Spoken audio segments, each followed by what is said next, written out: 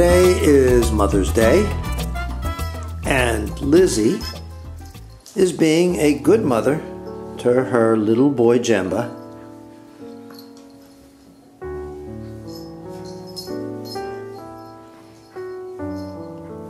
They do this a lot in the mornings, especially when Jamba comes out and goes outside, does his business. His mother usually goes with him because that motherly instinct doesn't ever stop. And then he comes back inside and she comes back inside with him, and they do a lot of wrestling and playing. Now, of course, this wreaks havoc on Lizzie's coat because all the biting and chewing at each other's ears, and especially those nice long black ears that Lizzie has, they get kind of wrecked. Turns into these spindly little saliva-filled filaments. Jamba. Hey, Jamba. What you doing, Jamba? What are you doing? What are you doing to your mother? Hi, Lizzie. Oh, good. I can just, I can feel knots in her ears. Poor girl. Yeah, you're a good girl, though. You take good care of your little boy.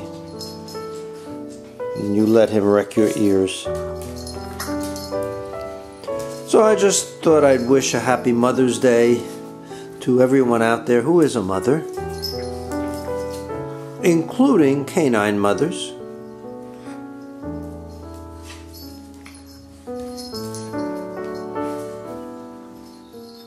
I think we all know that there's no end to motherhood. If you are a mother, you always think of your children as your children, even when they're getting kind of old themselves. And it's really the same thing with dogs, because Lizzie still considers this her little boy, even though he is, let's see, 3.5 months old now. Almost 4 months old.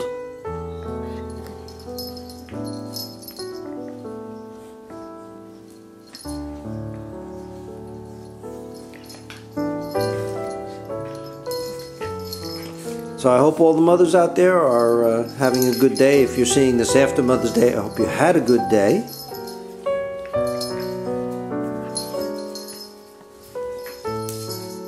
And I think there's going to be no end to this wrestling match, so we're going to have to cut it off.